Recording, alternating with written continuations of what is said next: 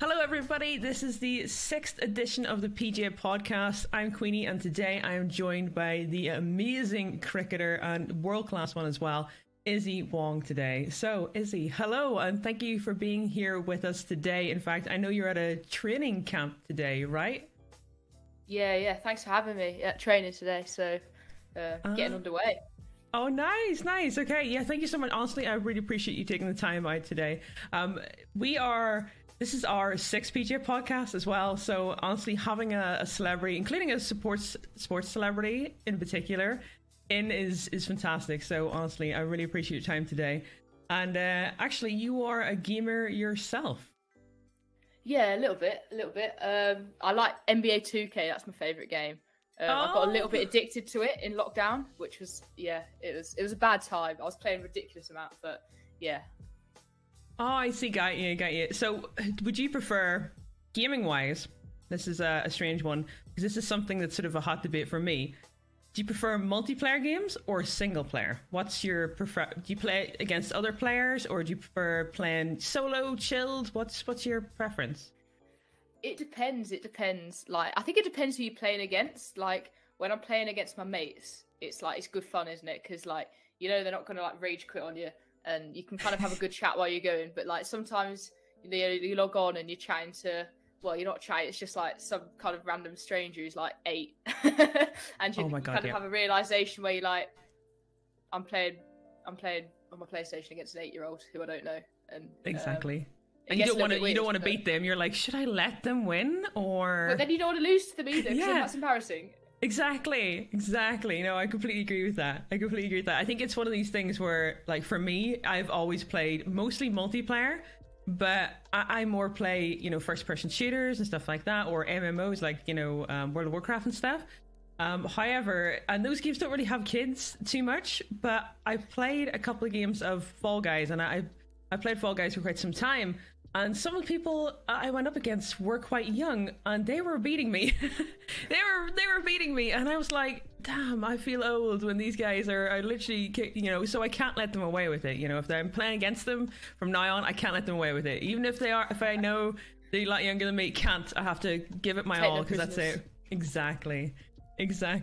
So I'm curious, how did you discover your love for gaming? I don't really know, to be honest. Like, I had like a Wii when I was growing up, so you're playing like Mario Kart and stuff against my little brother, and then we got like a PlayStation, Xbox. He's actually really into his gaming a lot more than me. He's built his own like gaming computer. He's really smart, my brother. Oh, okay. And he's like constantly kind of on that and teaching me things that I don't know.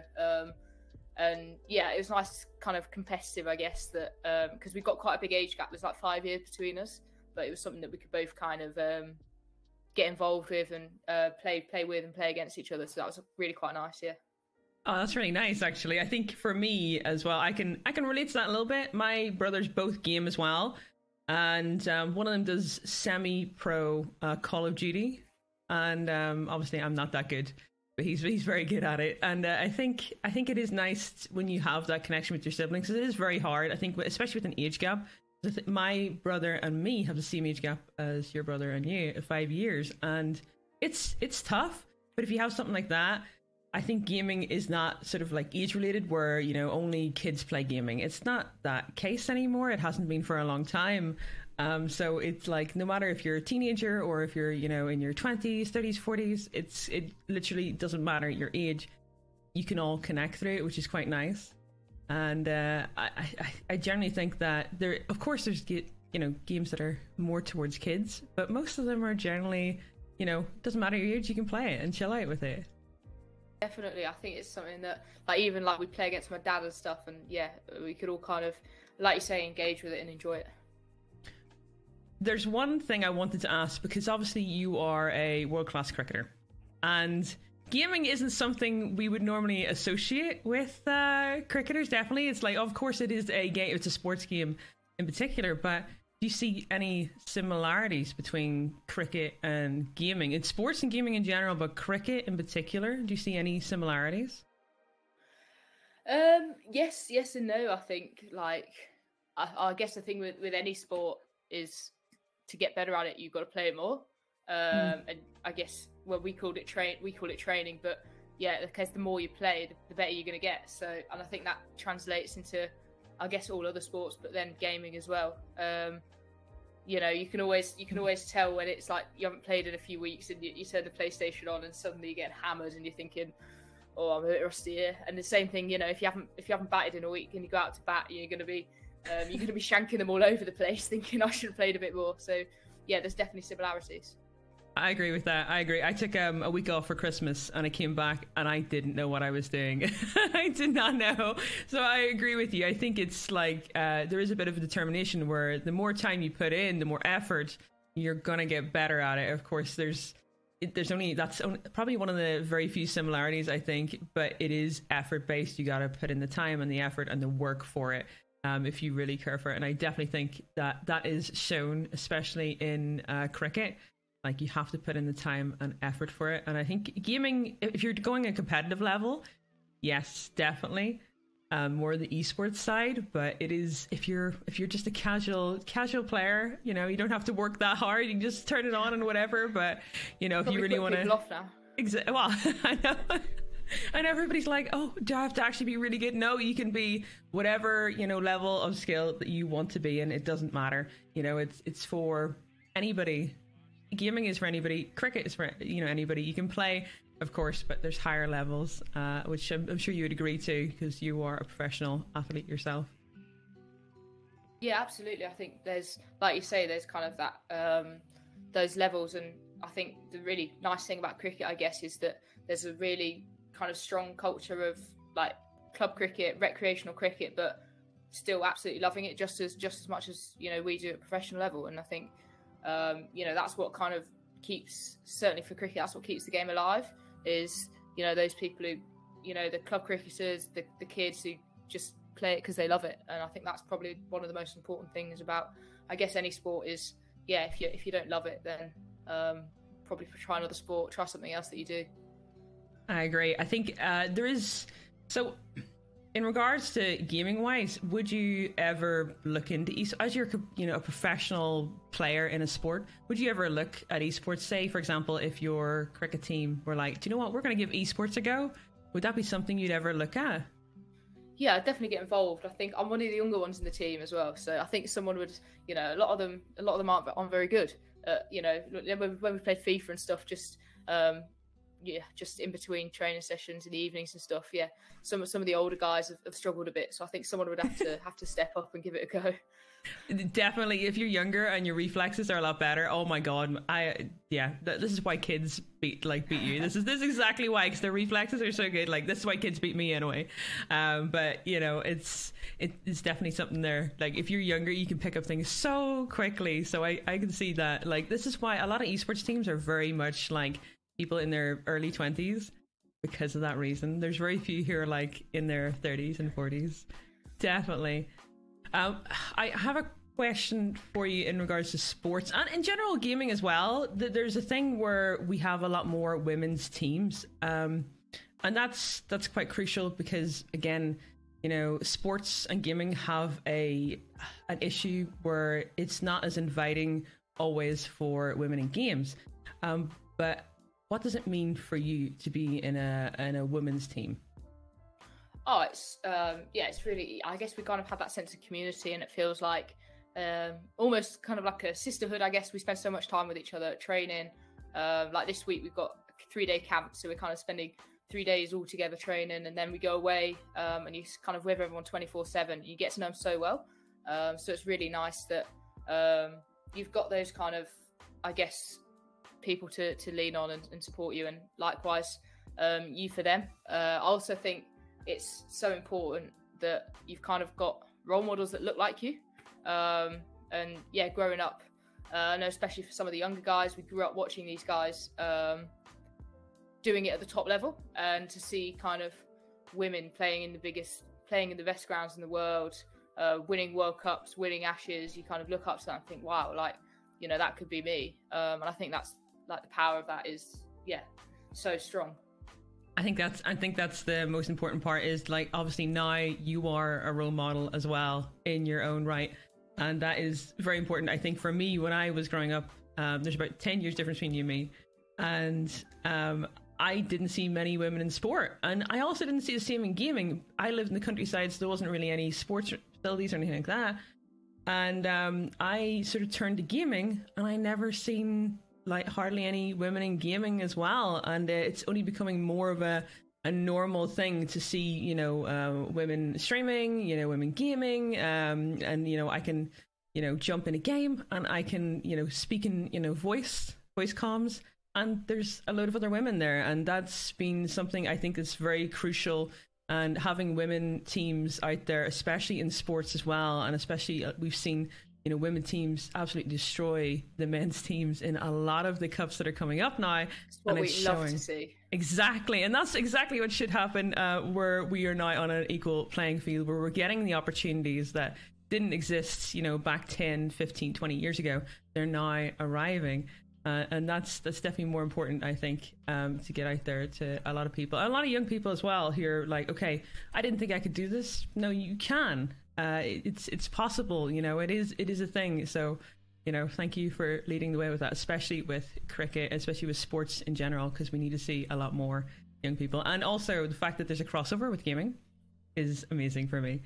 I have one more. Like this is from, for me as a gamer, we're sort of like, I wouldn't say introverted, but I was sort of like half and half, I would say. And I think for me, like I stream to a load of people, and I'm behind a screen. I can't see them, but you know, they're there, of course, but I can't see them.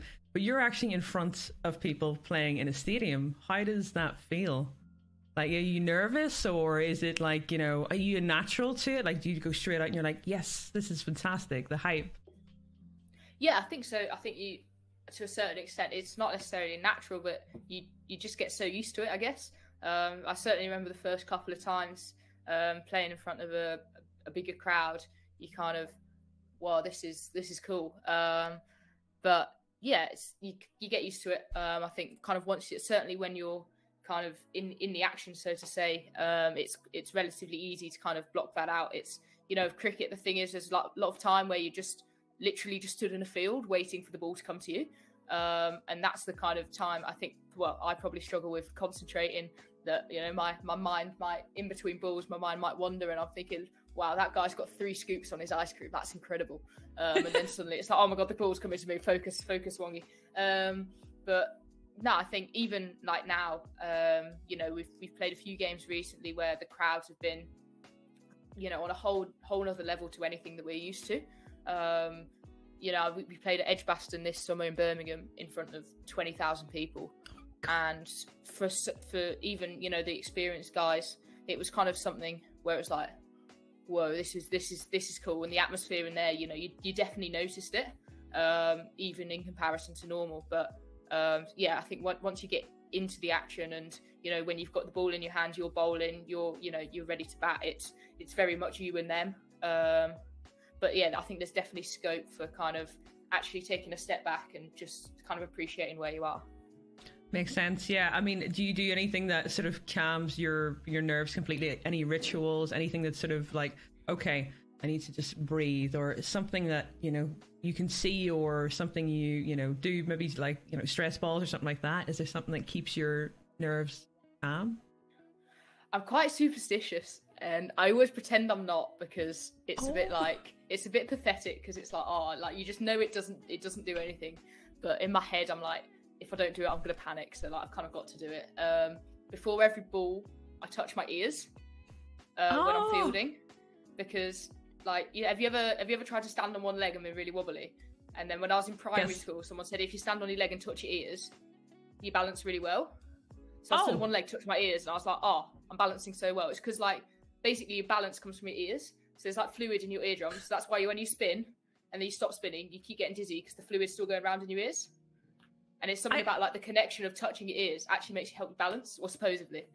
And like, I've got it in my head now so much that before each ball when I'm fielding, I touch my ears to like try and make sure I'm balanced. And I know that it doesn't do anything. But in my head, I think it almost like switches me on. It's like, right, okay, touch your ears, right, you're ready to go. I've never heard that. That's insane. I'm going to do that. I think when we come off the interview, I won't do it now because I'll fall over. I'm that clumsy, but I'm going to have to do That's amazing. Because like you put your hands out and you're like wobbling, and you put your hands in your ears, absolutely fine. Right. I see. Okay. Wow. Yeah. That's really interesting. I run over the boundary rope backwards. Oh. When I run onto the pitch.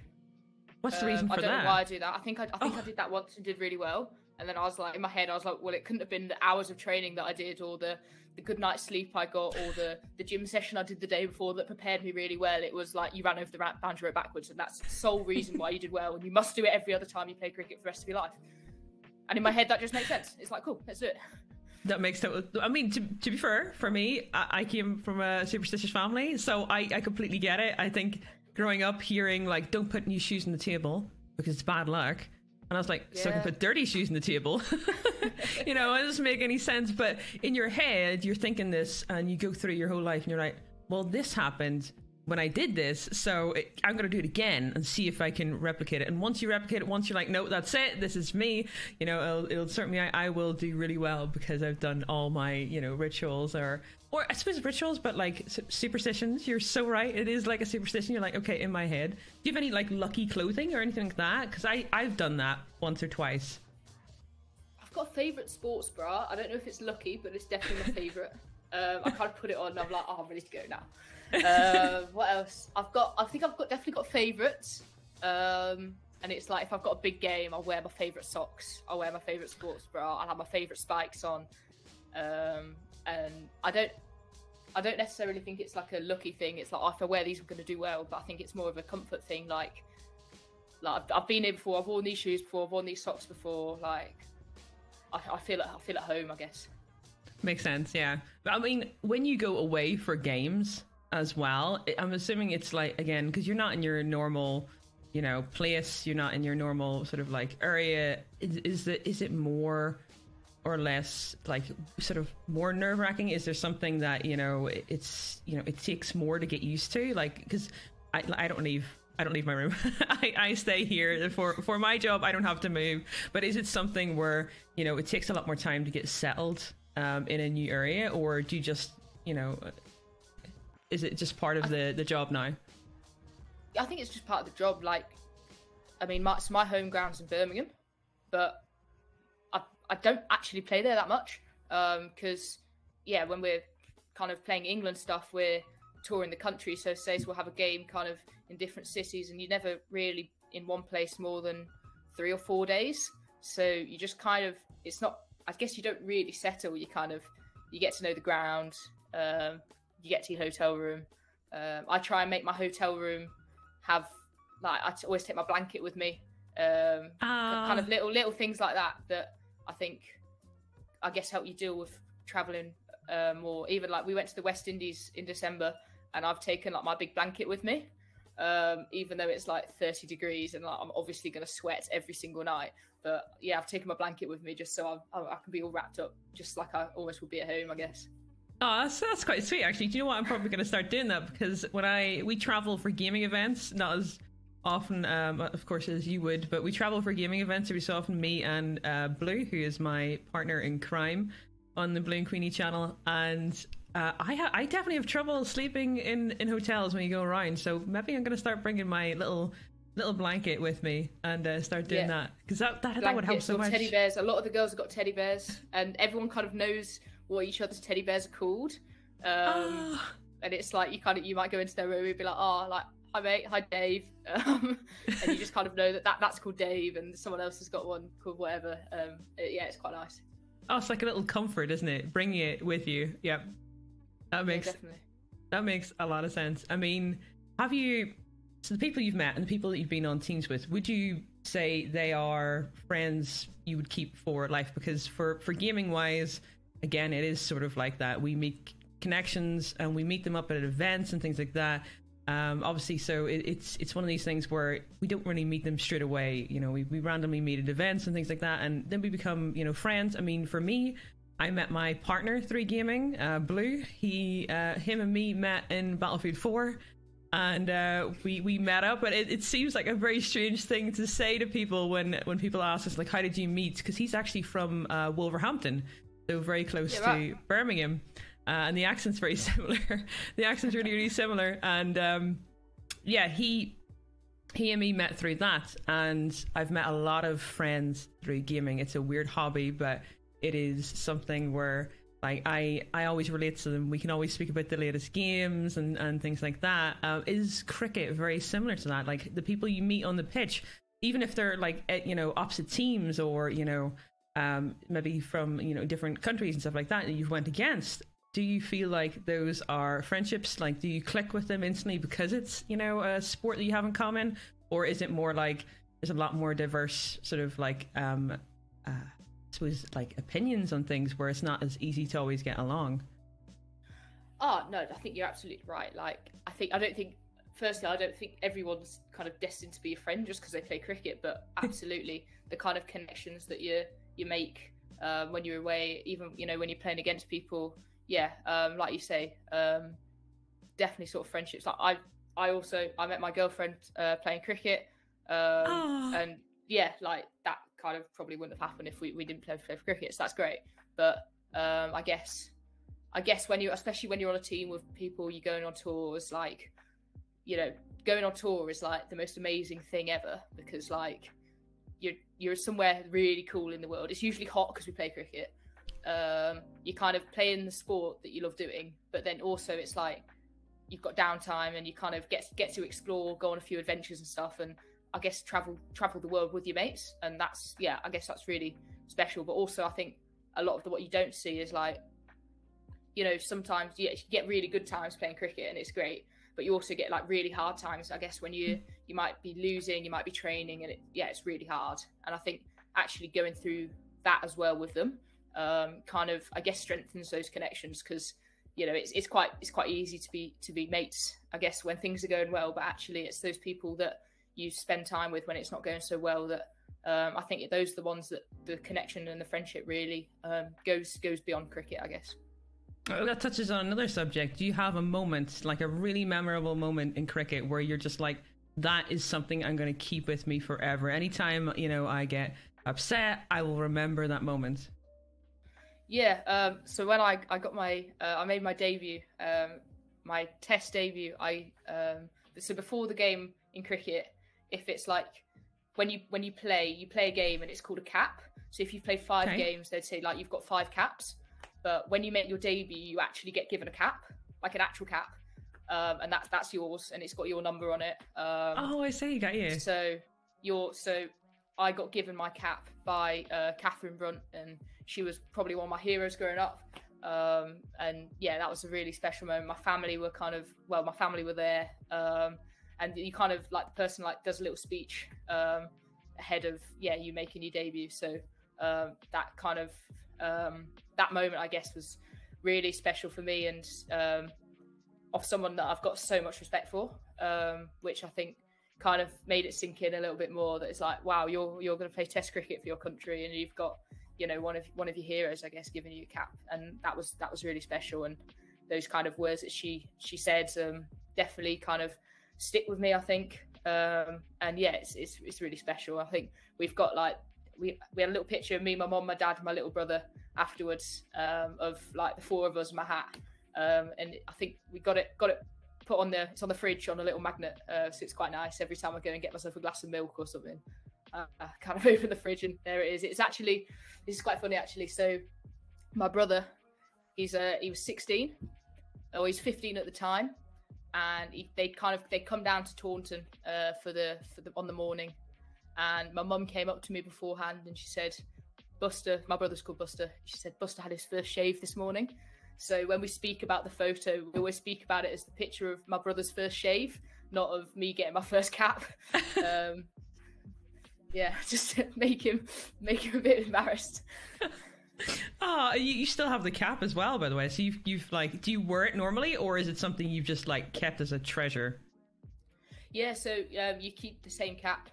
So for the T20 and the ODI stuff, you get a different hat every new kit, so it matches the kit. But the test cap, you keep that for your whole career. So we don't play that many test matches, so it's in a cupboard in the living room, I think. And I've got to try and remember it next time we play a test match, that I'll need that cap.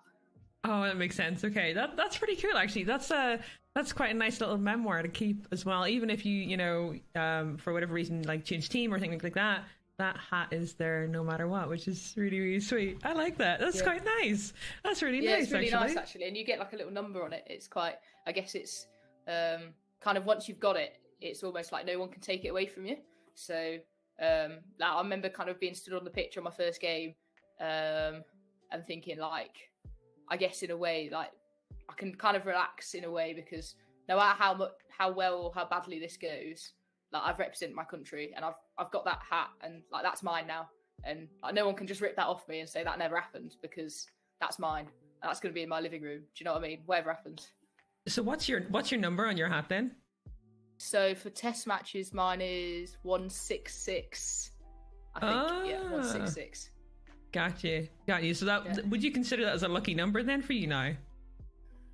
I guess so. It's quite nice. 66 is Trent Alexander-Arnold. He's one of my favourite Liverpool players at the moment, and that's his number. So I like the number 66. Route 66. Oh yeah, you're right. Of things of six. Yeah. So yeah, maybe. Yeah. Yeah, that makes sense. I mean, to be honest, I don't know my number on here on Twitch, but it's probably like a ridiculous number considering how big there's millions of people on Twitch. I'd love to know though. Do you know what? I might do that. I might do exactly what you're doing. Get some hat that says my number on it, and then I'll be like, right, this is mine. Whenever I join, I don't know what it'll be like, a million something, but it's quite something to be really, really nice. So what's the first game you sort of played growing up? Do you remember something that was sort of stood out to you that you enjoyed, and probably not around now because there's a lot of games that I played growing up that aren't around now.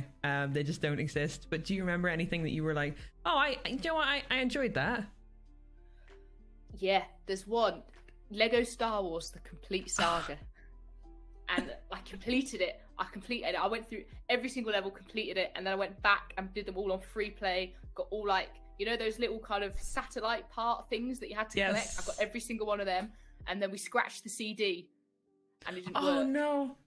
So we got it again, and I completed it again, and went through it again, and then I plugged it in the other day to try and play it again, just because I was like, oh, I've got a spare couple of hours on my hand, like play something that I don't have to think too much about. I play a bit of Lego Star Wars, and it didn't work.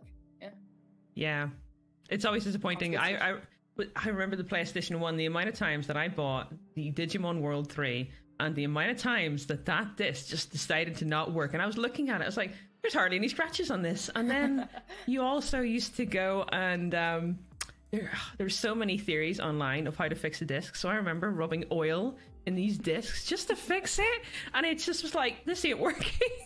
This is going to break the PlayStation more than anything else. But I was going to say, I don't think that PlayStation's going to thank you. No, it did not. I went through quite a few of them as well. We had Simpsons Road Rage on PS2 as well. Yes, that was a great game. What a game. It was so good. That was amazing. To be honest, I don't think I ever completed it. I just, literally did the Road Rage. I don't think I did any of the tasks. You were using? No, I didn't do any of the tasks. You could go on was it Sunday Drive? And it was like you didn't even get any money for dropping people off, but it was just kind of fun, just like zooming around Springfield. Yeah, exactly the same. Like I didn't do anything. I was like, do you know what? I don't care for the missions. I'm just going to do whatever I want at the time. And I think the best part was like my memory cards. They never worked for the PlayStations. So I just randomly every so often I just have to start a new game because the memory card wouldn't work. It's the worst, but I was like, it's fine. It doesn't matter. This game is like not really an achievement hunter for me. And actually, for me, gaming wise, I think skills. I've learned a lot of.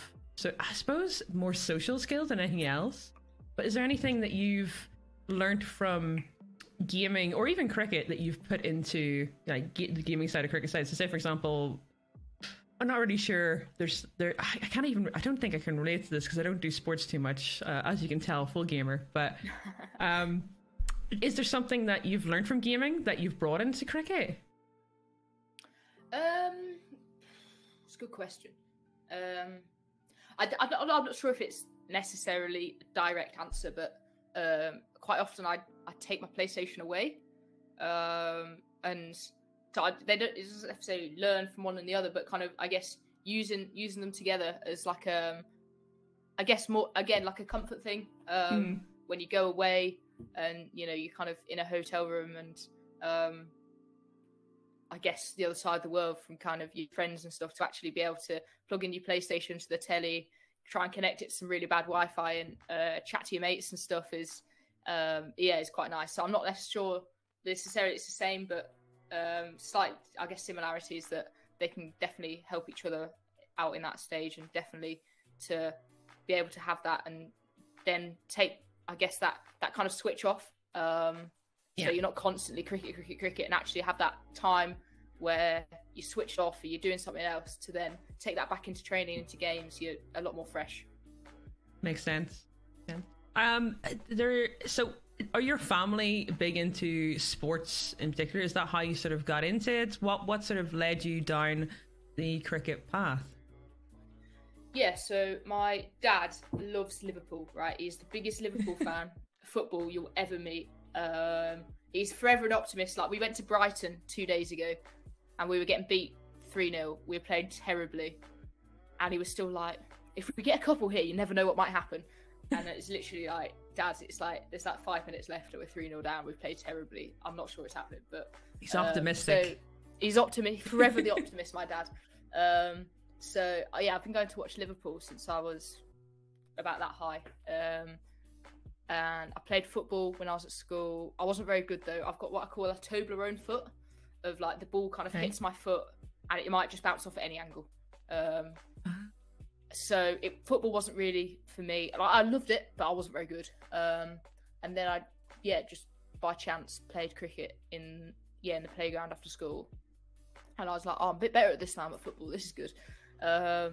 I kept loving it, and people kind of kept saying, you should join a club. So I joined a club, and they were like, we want you to play for the county. So I played for the county, and then it just kind of, I guess, escalated from there. But it started, I guess, completely by chance, and I just kept going because I loved it. So it was great. Yeah, I mean, like for cricket wise, I think a lot of young people, play it in schools, which is great to see. But I haven't seen many people get into as professional side. Was it something because you found out you're sort of like good at it? Because I know you have like a main hand that you bowl with. I believe it's right. Yeah. And is that so? When you find that out and you realize you're good at it, you were like, right, this is it. This is the way I want to go. I want to go professionally down this sport instead of football. This is it. Cricket. Was it like, were you determined once you found out that you understood it, you're pretty good at it, this is what you want to do? Was it just like something snapped in your head, or did you think about it slowly, discuss with your family? Like, how did that process go? So I also played a lot of tennis as a kid, and they're very similar, but they're also very different. Obviously the kind of hand-eye coordination for batting and tennis are similar, but in a very simple way. In cricket, you want to get your feet really close to the ball when you're batting, and in tennis you want to give yourself kind of lots of room. So I got to the age of like 11, 12 maybe, and I had my cricket coach who's saying, you need to get your feet close to the ball. I had my tennis coach who's saying, you need to give yourself a bit more room. And I was like, kind of, and they were kind of going against each other. And I was always very competitive. And I do think it's able to I do think you can do both at the same time. But for me, I was like, I really, really want to be good at cricket. So I actually stopped playing tennis just because I was like, I need to get this foot close to the ball. And if this is going to help, it's going to help. And I guess I kind of made the right choice. Who knows? But yeah, I think there was certainly a kind of decision that I'm going to stop playing tennis because, sorry, I've just whacked the microphone. I'm going to stop playing tennis because I want to see how far I can go in my cricket. In terms of playing professionally, I kind of, when I was growing up, it was in this kind of period where to be professional cricketer as a female, you had to be playing for England. So, okay. And I think, but I don't know if I necessarily thought about that when I was kind of 12. I don't know. I don't think I was thinking I need to get a job that pays. I was still kind of like, I want to play cricket for England. And it was like, how many kids do you go into the playground and it's like, I want to be Lionel Messi. And it's like, well, for a start, you're not Argentinian. And how good are you at football? But like, I was still kind of in that stage where I hadn't really thought it through. And I think by the time I was old enough to think it through, it was like there were more professional contracts coming in at kind of regional levels and stuff. And it was like, yeah, you can actually do this. Like, you're going to have to work hard, but you can actually do this. And there were lots of conversations when I was at school about how they could kind of support me in what I wanted to do, the same they would as someone who wanted to study medicine, or someone who wanted to, to go to Oxbridge, whatever. And it was that, okay, well, that's what you want to do, so how are we going to support you? So yeah, I guess there was kind of a proactive element to it. That makes sense. I mean, it's something that, it's like a dream for a lot of young people, especially who want to get into sports. So it's nice to see the route that you've went down, how the path evolved, and how the idea evolved of you going into that route. There isn't, again, I don't know too many myself, but it is a hard route to go down. You definitely have to work on it a lot. I think that, like, you've obviously done fantastic, and you've worked every single day to get to where you are, and that is extremely admirable, by the way. I just want to say that the fact that you've gone to that stage is absolutely fantastic. But it does touch up on another thing, is that gaming wise, there's been a lot more sports professionals jumping into the gaming world. If a game asked you, would you ever want to be in a game, for example, like a cricket game, animating you in, would you ever be up for that? I'm curious, just because there's been a lot of football stars, but would you ever do it as a cricket professional? Would you ever be up for being animated in? Absolutely. How cool would that be? That'd be amazing. Yeah, I think that'd be really cool. I'm quite. Yeah, I think I'll be down for that, 100%. There you go. Any game developers watching? Yeah, hit me up. Make sure you contact Issy, and if you do actually mark Issy in chat, by the way, all the social medias will be coming up as well. So make sure you do that in chat, especially if you're a game developer. There's an opportunity right there. Definitely something. I think I would love to as well, but it's one of these things where, we've seen more sports professionals in it, and it's great to see. It's the same with gaming professionals. You're starting to see them being animated in games. I think it's like more of the future, especially sports wise, where you can put your personality a little bit more in, because they don't seem to do that, especially in, as you mentioned, you play FIFA as well. They are not putting the personality of the sports players in. So if they can do that, cricket has 100% an opportunity to do that because of the style of game it is. You could put people's personality in that so easily, and even like voiceovers and things like that. It'd be amazing to see that as a crossover. 100%. I think, like you say, it's that kind of crossover of fan bases and communities as well. Mm-hmm. I'm sure it's the same for you with gaming, but for us as cricket, there's definitely a kind of community that love watching cricket and play cricket and watch cricket, and I think to have that crossover of communities would be so powerful. Oh my god, yeah, it's definitely there's something so that would be amazing to see. Yeah, there's so many. The amount of gamers that I know that watch sports is insane. I didn't realize how much there was, but there is a crazy amount of gamers that do that. In fact, mostly casual people who casually game PlayStation, Xbox, even PC. They watch a load of sports. They will come off the PC and they'll be like, right, I've got a match to watch. This is it. No gaming. Don't care what it is. That's it. They've got a match to watch. So the crossover is insane, and I don't think a lot of people sort of picked up on that. But it might not be. You might be like, oh well, it's not exactly the same, gaming and sports, but the crossover is insane. You will find somebody who goes to a sports match, football, cricket, whatever. They will own a console. They will own something. They will 100% play that in their downtime when there's no matches on, nothing to watch or check out. They will be on a console. It's just how it goes. That's just the way it is. They want to play against their friends wherever they are in the world, and they just want to chill out and wait for the next match whenever that is. So there's a massive crossover. And again, I'm very surprised that it hasn't been picked up on yet, where they want to see the personalities. I mean, personally for me, I love seeing the fact that I'm interviewing you here is fantastic, because we get to see more of not just obviously you playing on a field, but also what your personality is like and what you do in your downtime, and that is something I think a lot of young people like to see as well. So hopefully that it comes up. Is there a game that you want to play in the future, or something you've got your eye on might be coming out? I've got my eye on. I'm not too sure, to be fair. I'm not too sure.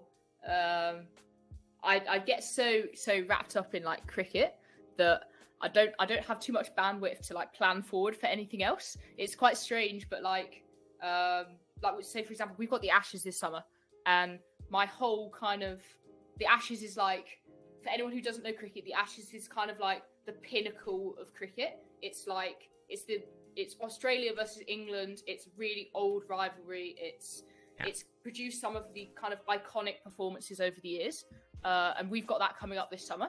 So in my head, it's just like Ashes, Ashes, Ashes, like that. And there's no kind of I guess thought of almost anything else.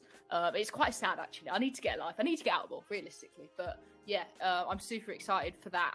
I think, and I haven't thought too much past it. That's going to be your whole summer then, like literally locked in. You will have to completely focus on that. That makes total sense. That's honestly, there's times where there's games coming out that I have to focus just purely on those launches alone. I completely understand. That makes total sense. Like, I think most games come out at Christmas time these days anyway. They're all trying to keep them at Christmas. So you'll have to wait until Christmas. I don't think anything crazy is coming out this year, but it's to wait till Christmas. What would you recommend? If you had to give me one game to recommend that I get into, what would you say? Do you know what? A game, because you don't have that much time due to cricket, you would probably be better off getting a Switch and then playing Pokemon, or actually, do you know what? Story of Seasons. I know it's not a competitive game, but it's such a chill game that you can play on. Like, it's just a cute little relaxing game you can just chill out to. So that is something you should 100% check out. Just because you can just be like, nothing else matters. I just play this, put it on.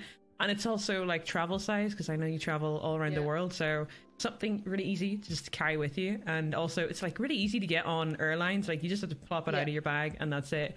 And I find that we take our Switch every so often, but it's so difficult to take on laptops, PlayStations, Xboxes. That is insane. The amount of times they've been like, we're just gonna have to double check this and swab this down, and I'm like, I don't have anything in it, trust me, it's fine. So there's nothing in that. So when is the next game we're gonna see you on? Can you tell us when your next game is, when you're gonna be next on TV? It'd be fantastic to hear when, if you know, by the way. You might actually not know, but so we've got a World Cup coming up, so that's the big one. So we're off to South Africa next week, so I'm in as a reserve. So but yeah, that's I guess that's in the imminent future. And then the English summer starts late April. So there'll be kind of regional games. There's live streams for all of those. That's the Charlotte Edwards Cup and the Rachel Hayhoe Flint Trophy. And then the Ashes in, I think, June. I might be wrong, but the Ashes is the big one.